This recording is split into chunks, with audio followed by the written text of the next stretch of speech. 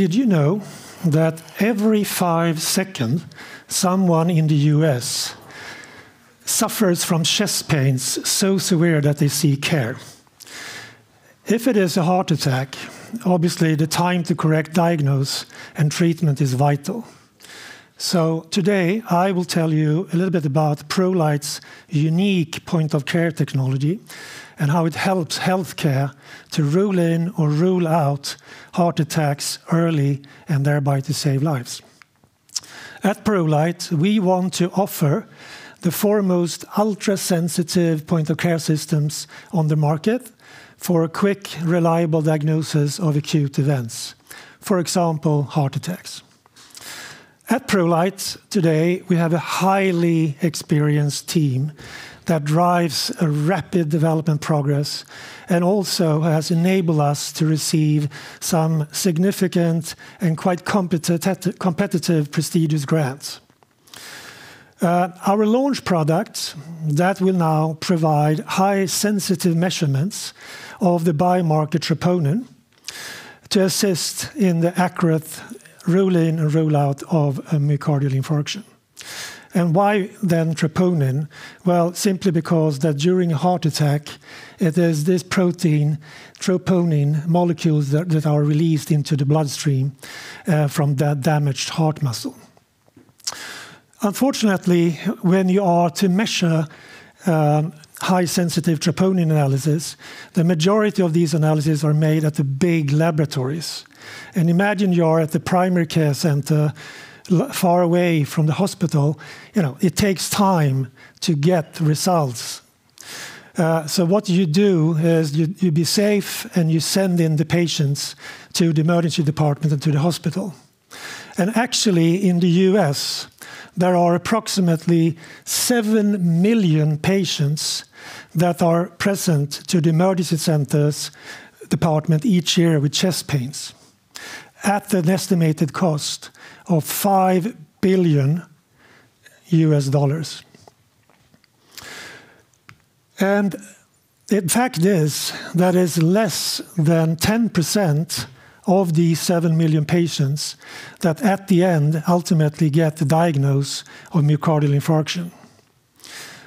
So when you reflect about these numbers, I'm sure you realize that there are some significant cost savings if these suspected myocardial infarctions could be rolled out early in this care chain with the support then of ultra-sensitive point-of-care systems.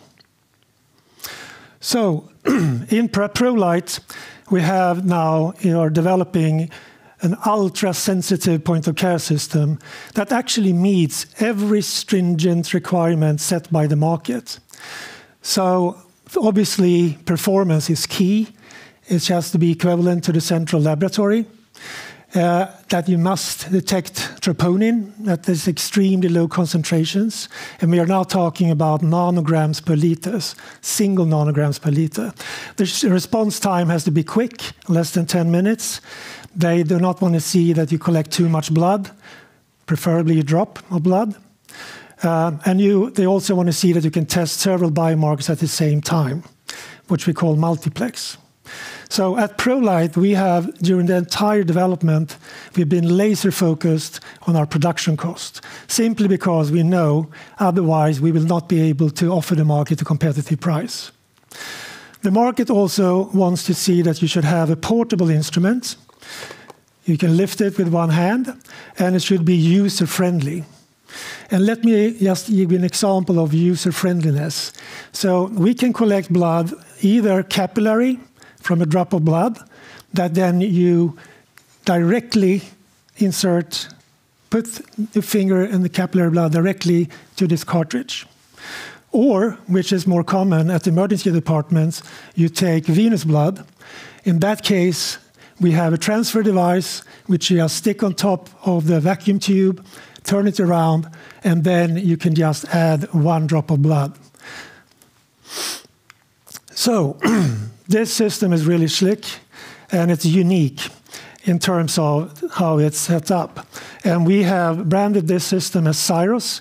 It comes from the company we acquired in the UK 2 years ago, Prolight Diagnostics. And the technology is proprietary, and as I told you before, you don't need to do anything but to add whole blood. Furthermore, you don't need to add any liquid reagents. It's a dry. So this cartridge is prepared with the antibody that you're searching for. So with the blood on the cartridge, insert it into the instrument. And when this biomarker then you're looking for binds to the antibody, there is now a local reaction, which then initiates a localized fluorescence bleaching. And that creates a permanent black spot. So let me pause here for a second, because everyone is probably aware of it. Normally you use fluorescence to see something. But what we do the opposite. We have an already fluorescent layer. And when we then get this antibody reaction, we get spots, black spots.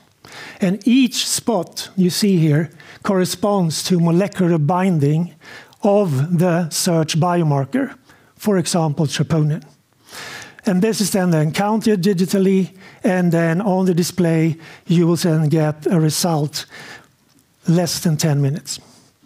So by this single molecule counting, we then now have developed an ultra-sensitive platform where biomarkers can be detected at extremely low concentrations. Obviously, it's not only for troponin or cardiac. There is a high demand for ultra-sensitive point-of-care systems for many other large clinical areas, such as in the neurological pathologies, traumatic brain injury, for example, immune system dysfunctions, sepsis. It's acute, very important. You can get a result early, and rapid virus detection. So by having all this, we decided that we wanted to showcase this to a broader audience. So what we did was we participated at the world's largest congress for diagnostics that took place a month ago in Chicago, called ADLM. Had roughly 20,000 participants. And our booth was very frequently visited. And we have today a long list of high potential global partners.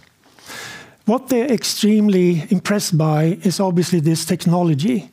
And they say, well, that's smart, that no one had thought about this before. But also, they were very impressed by our rapid progress. Remember, we acquired this company 2 years ago. So for the instrument, we have already an in-house production of prototypes of 12, all functioning. We have appointed US, G&H, and ITL in the UK. They are our instrument developer. And we're nearing now the end of the prototype development phase. And you can see here this instrument from different angles. We have also this cartridge. And the cartridge obviously is very, very important when you have a razor blade model. This is where you earn your money.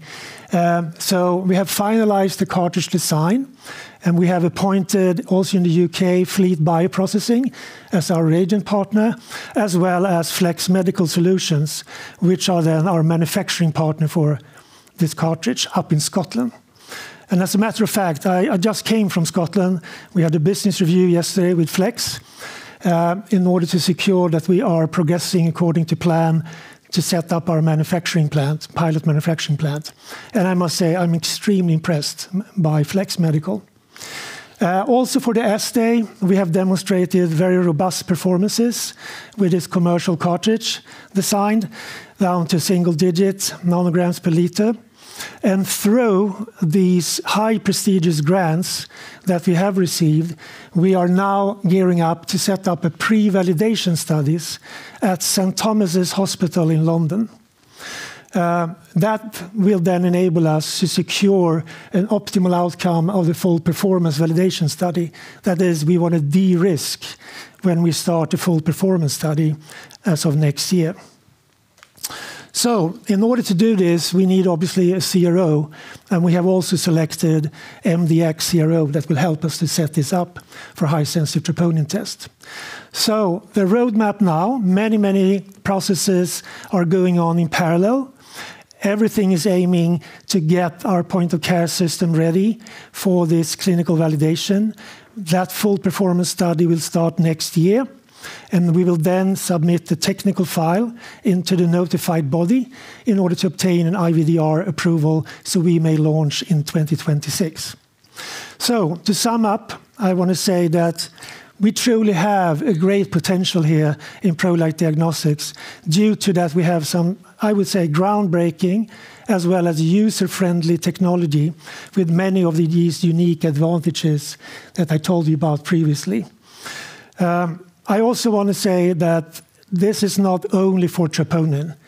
This is a ultra-sensitive system that may be used in many clinical areas where up till today you can only perform these tests at high specialized laboratories.